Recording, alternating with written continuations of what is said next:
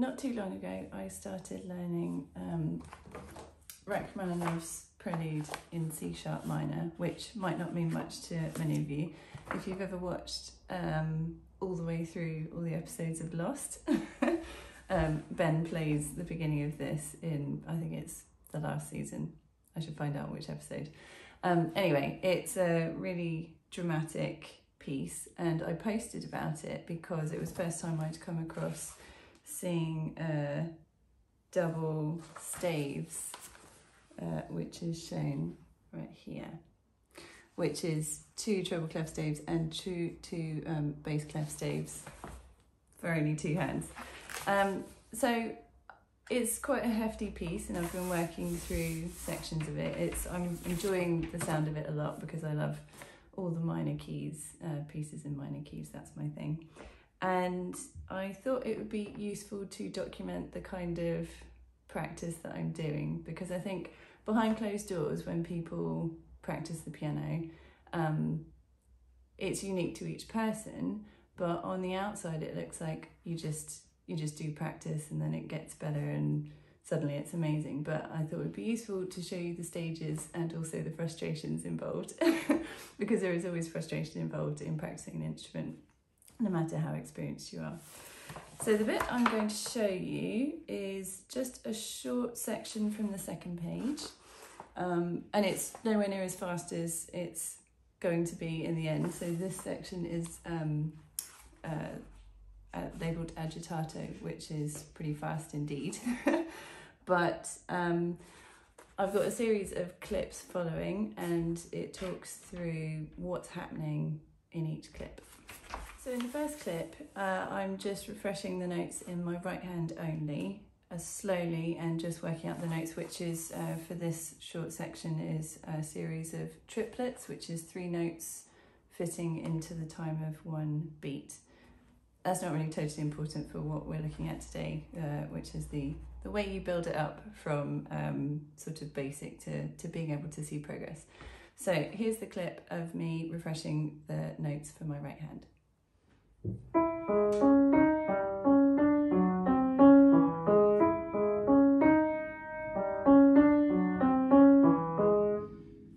Okay, so nothing too tricky there.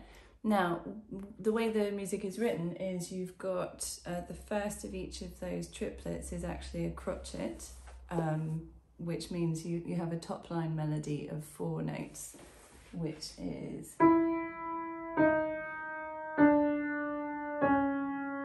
And those melody notes need to sing out above the rest of the triplet.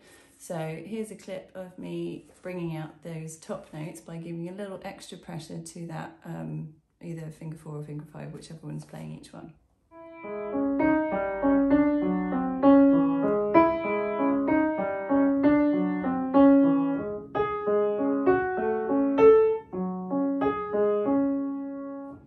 Okay, so that sounds a little bit more interesting, and you can hear the melody line flowing through.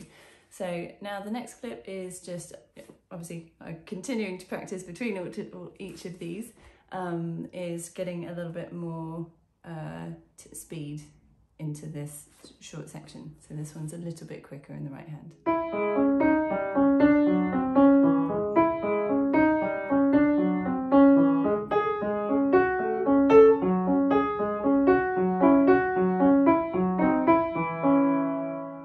Okay, so now that's established, I've got the left hand, which I'm bringing in, and I've gone back down to a slower tempo because I wouldn't be able to keep up straight away.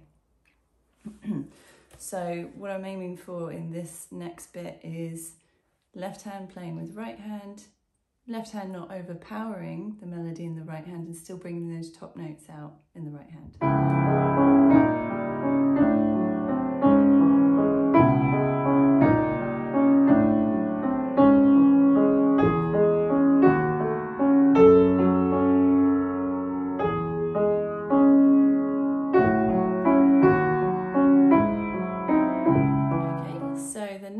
Clip is continued practice of the same short section with hands together, and looking out for any weak points, any bits that don't quite work each time, or it might be a random one that doesn't work, but listening out for what's working and what's not, and then you pinpoint that.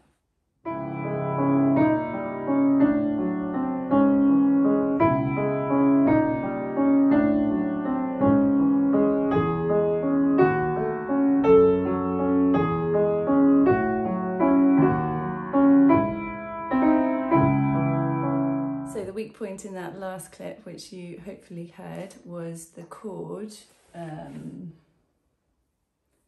are we?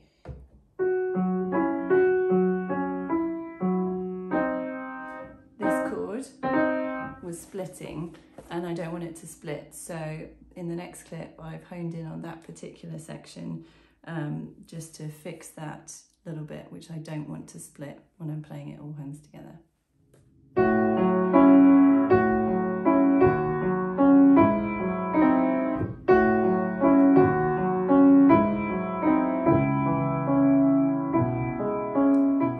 That last little weak point has been fixed for now.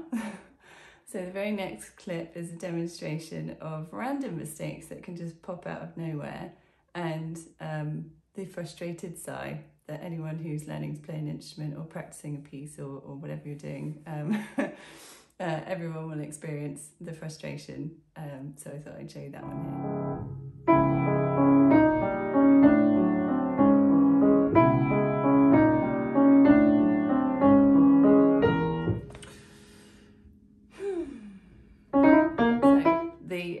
The thing I want you to remember from that last clip is that although it can be frustrating, to persevere, because it will always get better. You will always make progress, even though progress is not linear. So however defeated you might feel in some of your practice sessions, obviously take a break if it's getting too much, but keep going, because it will always get better. So have a break, come back to it. Come back to it the next day or the next week if you need a bit of a longer break. It's definitely worth it, because then the feeling of success you get when you overcome that hurdle is brilliant. That's what we're aiming for. So in the very next clip, this is the last one. This is where I've got to in my practice session today, which is overall hands together for this short section, just getting a little bit better and a little bit more secure. That split chord kind of sneaks back in the first version of the repeat. But it's something that I've highlighted as an area of weakness that I'll carry on practicing.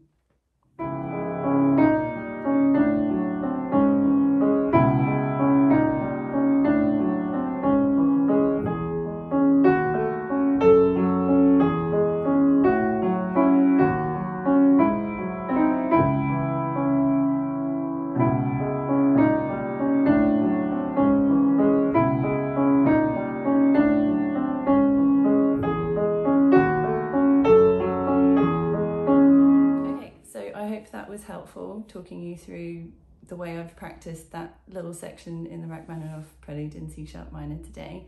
I think the most important thing to look out for when you're practicing is small wins. So progress in any form is still progress, and that's still very valuable.